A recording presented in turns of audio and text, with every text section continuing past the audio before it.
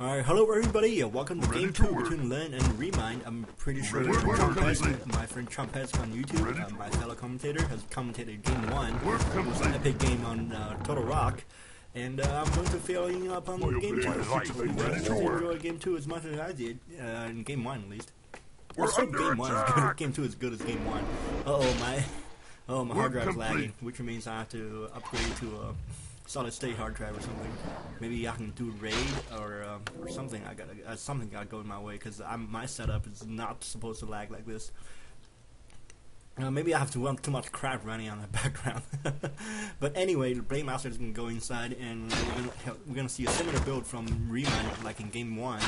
We're gonna see just a standard DOS build. And here comes the burn. No, complete. He cancels I think Lyn forced the Moonwell to cancel anyway. Now he's gonna use this Blade Master to get in the way of the Wisp to block the location of the Moonwell. Nicely done. The Remind is gonna get annoyed. Really annoyed right there.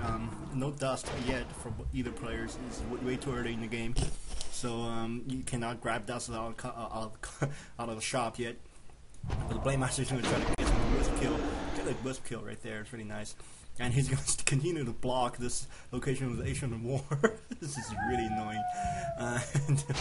Demon Hunter is going to try to get the Blade Master out of there. Otherwise, I don't think this third Moonwell is going to go up.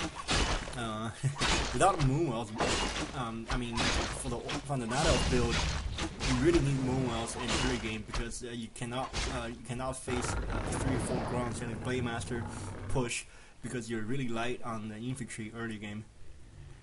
And I think last game Remind went for Nakasi, which is kind of unorthodox. You normally see a Beastmaster in that case. And it looks like the grounds are just wandering around doing nothing. They should be creeping right there, especially if you know where the Demon Hunter is. We're under attack. But anyway, we're gonna see. I think that actually that was that yellow dot on my mini map was the Asian War.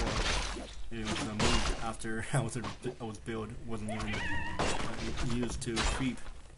Remind does a lot of different things than normal Night Elf. We would get 2 archers or more archers facing the Blade Master. Normally, a Blade Master would have right up those archers' anus. Yes, I'm gonna say ass, but I'm gonna say anus. Yeah, right up those archers' anuses and just stick that big sword in there and have the archers pay for getting out of the Asian Wars. Because archers are really easy to go down against a Blade Master. Blade Master can just go in there and like 4 or 5 chops later, the archers goes down, especially with the combination Windwalk and the critical strike. And still no level 2 Blade Master. I'm wondering Lyn, what is Lyn thinking about? Just have 3 grounds, and where did the 4th ground go? Lyn has enough food and money. He's not getting a 4th ground for some reason. Maybe he feel like he doesn't need it. He feel like he should have gotten a raider, would be more effective. The Moonwells continue to be worked on. Moonwell, some Asian Wind is going to be constructed in the background outside the Blade Master. Now Remind is forced to drain his resources against this orc push. I don't think Lyn's researching pillage, but the grounds are going to get additional resources. Here's the Beastmaster I was looking for in Game 1, but it turned out to be a Nakasi Witch. I think in Game 1, the reason Remind went for Nakasi Witch is because Lyn has surrounded the tavern, and if he's a beast, if it was a Beastmaster, he would be really screwed, and the Nakasi Witch can fight her way out of it, really, using code arrow, whatever you call it. And apparently YouTube doesn't recognize my awesome video setting. I'm going to show you real quick here. Whoa, where am I going? Alright, here we go. Video setting, yeah, all the qualities in high now, and the resolution the highest is Warcraft 3 gets. And YouTube doesn't recognize that video setting. It only go up to 1080p. That's really upsetting because each video I'm uploading on YouTube, each video is about 800 megabytes. And YouTube doesn't only recognizes that 1080p. Therefore, it's really 1080p really would have gotten me 400 megabytes per file, and it's really upsetting that I'm doing all this and it takes years to upload, and still it's only half as good. But anyway, hopefully YouTube is going to fix that, and I hope they allow better quality. And Shadowhunter's out. Well, wait a minute. What? What? Oh, we're gonna see Shadowhunter? Did it? What's going on here? Alright. That's a suicide. if it were up to me, that was definitely suicide right there. Just getting a Shadowhunter versus this Douse build.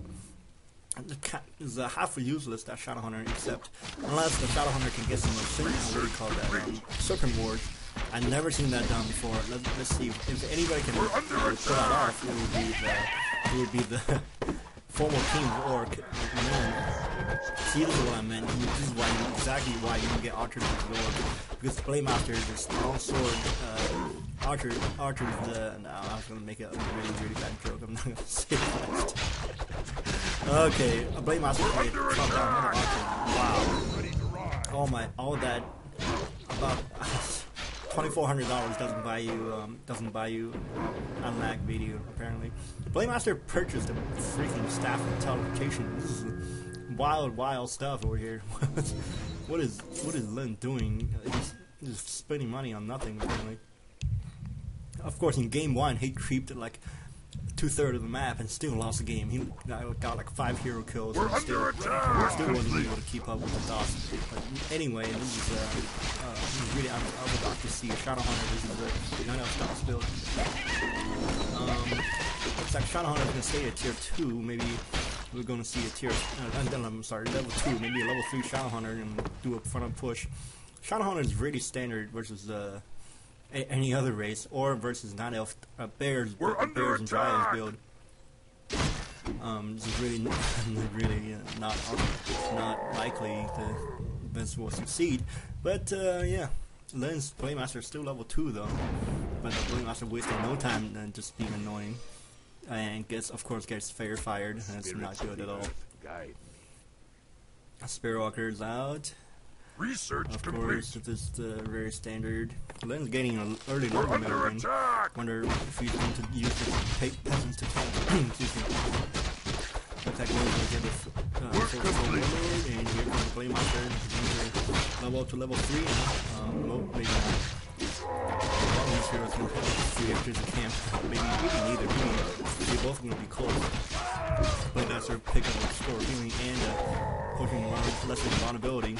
Remind is creeping away at least and to the shop. You can see this rock golem dropping really nice item.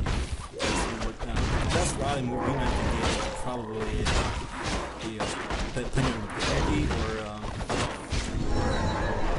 oh my god. I forgot about the true shot or the flute of accuracy. 10% bonus on all range units. Wow, that's a hell of an item for 9Elf at this stage, especially with this build. Man, that's about 1 free unit for every 10 unit you get. Pretty much saves you a what do you call this thing? Pieces of the moon. Playmaster is not doing much. I think Playmaster. Sorry about that. Playmaster is only level 2 still. Shadowhunter is level 3. Is still getting up.